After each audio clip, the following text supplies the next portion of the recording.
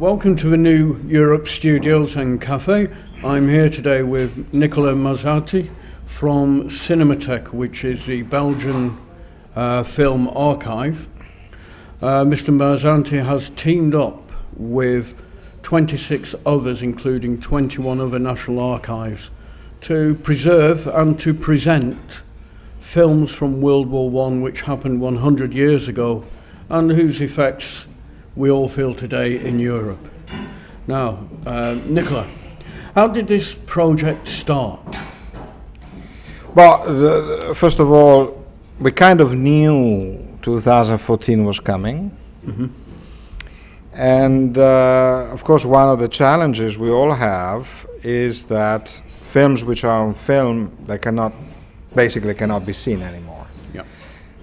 All theaters are now digital in Belgium, but also in most Europe. So this is stuff that unless we turn them into some digital form or digital files, they cannot be accessed. Not to mention the fact that everybody looks at images on YouTube or other platforms. Mm-hmm. There was also the need to provide historians, scholars, and the general public to the images of World War I. So we made a proposal, we got the funding from the from a European program, and we digitized basically, I'm not saying everything, but presumably what, 80% of what exists about the war as long for what moving images are concerned across 20 countries, so you actually can see the same battle from both sides. Mm-hmm. And the project came to an end now. It finished. 5,600 films were digitized. So it's quite a lot of material. And of course, not much was filmed during World War I compared, for example, to World War II. Yeah. So we have a long way to go.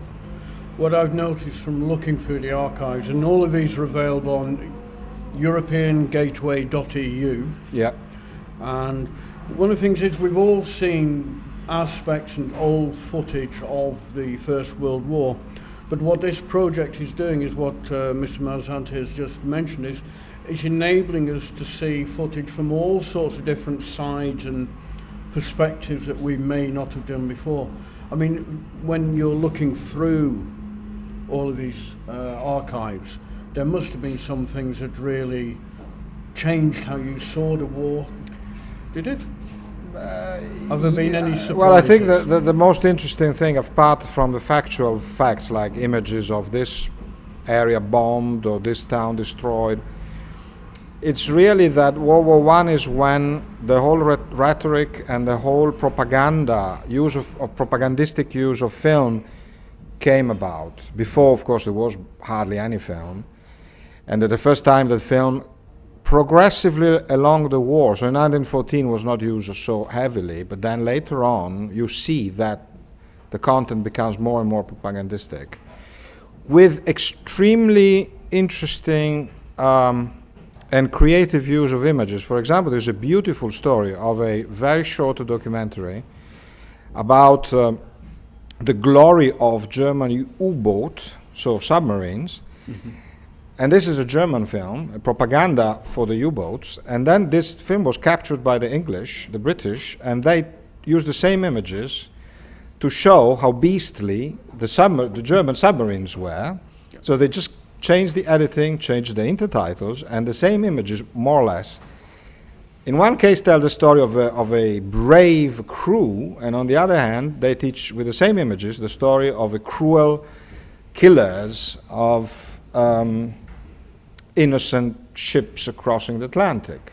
Mm-hmm. So it's extremely modern in a way, and of course it shows also the reality of the war, which is also one of the reasons why we do mostly show documentaries or non-fiction, images from the front and so on, but we also include fiction films. Yeah. Because during and after the war, immediately after the war, of course, films were produced about the concept, the reasons, and what happened to the war. And then it's an all other story. So it's the story about how Europe came out of the war building the new rhetoric and the new ideology of the peace, of the we are all friends, there is no war. The new era of peace will start. As we all know, it lasted 20 years. And out of these films and archives that you've got and these visions, do you see any kind of current, any themes developing out there? You mean from this? Well, the concept was that we wanted to give everybody, and by everybody I mean everybody, so anybody can go on European Film Gateway or Europeana, or in many cases, like in our case, on our YouTube channel, and watch whatever they want. There is no paying fees, there is no, and particularly it's almost everything we have. So it's not only a larger selection, it's almost everything. In our case, for example, in Belgium, we digitize everything. So it's not about selecting, it's not about creating a new discourse on top of a discourse, it's about letting people see, watch, and use the material. So the material are being used in exhibitions, in other websites, they are embedded everywhere, and then people keep watching them just for the pleasure of watching them. And sometimes we still receive letters of people saying, well, in that scene my grandfather was, or I was on that battle, or was actually in the film. So in a way we touched from the museum who wants to use the images in a certain context to the individual citizen who had a grandfather like me who fought the war and in some cases died there. I mean, one of the things about Belgium is just how much blood has been shed on its soil. So these films for the people here in Belgium must have a particular poignancy. Absolutely. The thing, of course, is that because of that, there are not many images actually shot in Belgium by the Belgians, because there was very little going on in Belgium apart a bloodshed and bombing everywhere. So we have a significant, we have everything that was shot at the time, but we don't really, it's not much, that's what I'm saying. But of course there are surprising images because there's the front. But for example, I remember very well, because I was working in Italy at the time, there is this frightening documentary, series of documentary actually, about the soldiers who come back from the front and then they are invalid, they miss a limb or an arm, and it's horrible. And this was 1918, 2019. These are things that come out and they give you a completely different look, because it's not about the trenches, is that the people actually come back from the trenches and then the troubles start. So it's a lot of different material that can be approached in very different ways. Yeah. The way towns changed, the way they were bombed and destroyed, of course, or simply the way people lived. So it's, I think what I particularly like is that there is everything. And then we have to use this raw material in order to make the history, based on actual documents. Most of the documents were made at the time. I mean, when we look back to that time also, filming these events and some of the events, it must have been phenomenally difficult, certainly compared to today's digital technology and minicams. I mean, did any of the people who shot some of the footage become some of the pioneers of cinema, like? Yeah, as I said, this is the time when cinema discovers that this extremely powerful propaganda medium can be used as such. Because something was done in the Boer War, something was done before, but not really much. So it's really now that they start realizing this is a great instrument, very popular. The top grossing film in 1916 in the UK was actually a very long documentary about the Battle of the Somme. The film still exists, restored by the Imperial War Museum, and that was the film everybody wanted to watch, because of course let's not forget there was no television or radio, so you had to, that was the only images you could get from the front. Of course it was the beginning, and in many cases it was forbidden to shoot on the front. So unlikely Second World War, where the cameramen were often in front of the front. So Yeah. they would be killed and shot because they were shooting in the middle of the battle. This is not the case with World War I. They were further back, so the view is much further away from the carnage of the trenches, because it's still growing, and they still have to understand that in order to hit the public very strong, you don't need to see a poof poof of a bombing, but you need to actually see the blood. But they were also scared that seeing too much would then have the opposite reaction from the audience. They would not want to stay at war. So it's really a process of understanding how you can use effectively this propaganda tool. And as I say, it changes along the years. If you look at works of films from 14 to 18, you see that things changes. Okay. So it seems very important that perhaps those of us in the media should also be having a look at these images and see how we've been manipulated ourselves. Well, I think that in general, I mean, apart from the World War I, which is extremely interesting subject, of course, I think there is a general problem that a serious lack of media literacy in Europe. Translation. We don't teach students and kids about media, particularly moving images. Leave them completely open to any manipulation, because they don't understand the language. They don't understand the trick of editing an image of somebody with a gun and then somebody covered in blood has a clear message. Yeah. Even if the two things happen 20 kilometers away, one from another, and unrelated, but the fact they are spliced together impact you in a way. So the sad thing is that we don't teach film, we don't teach cinema, we don't teach television in our basic education, and so our kids, they are completely unprepared. Okay. And this material actually, in a way, shows how this propagandistic approach of using images came to be, and in a way also how we are still unprepared for it. Of course, not those who study these kind of things, but we are not really thinking about how this... I mean, that's a very interesting point, because at one level, there's simply the recording and the preserving of the record. But then there's this other level that you're talking about explaining it and explaining the context of it. You know, how can we get a bit more of that in? Because we've all seen the footage, or seen footage from World War I, but we don't necessarily know what it means. But this is in fact a part of, I mean, the whole project was really to, as I said, to provide the raw material. Then of course a work must be done with it.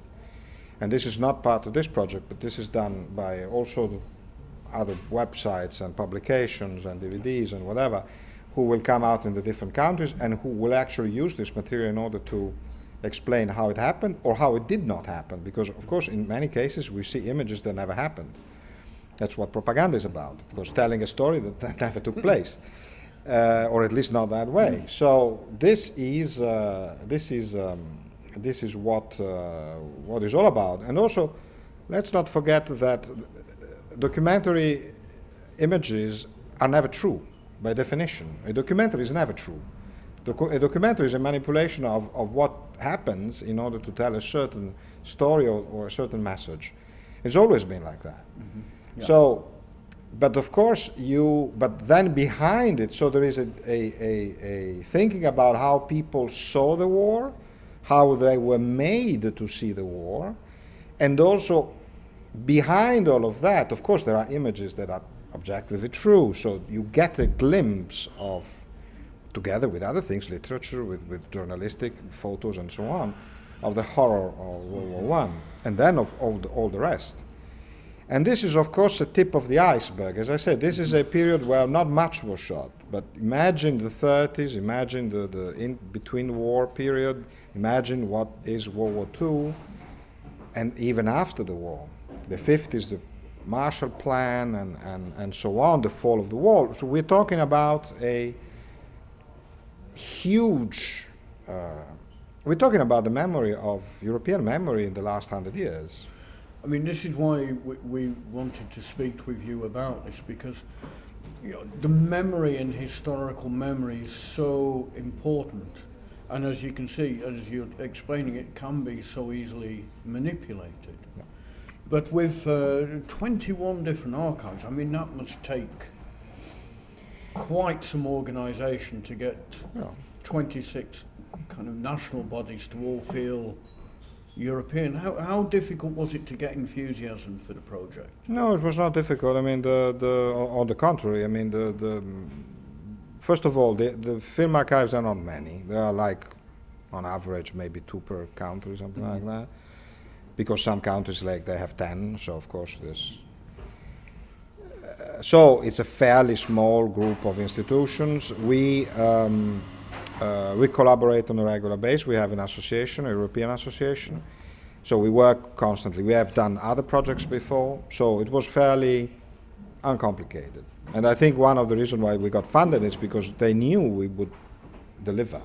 Okay. So it's of course there is a nightmarish of work, because of course sometimes you have the same film with different titles in different languages. I mean, there was a great deal of coordination, but at the very end it was fairly smooth in the result and getting what we wanted to get. And I mean, have you had any feedback from, say, like professional academics, historians about the work that you've done yet? I mean, there is quite an impressive number of enthusiasm, deal of enthusiasm about it, because it's the first time that everything is available.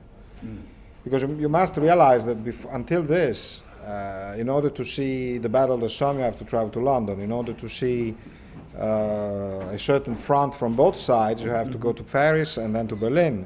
This is the first time that you click on the mouse and you can see the same situation from both sides. So it shows what can be done. Yeah.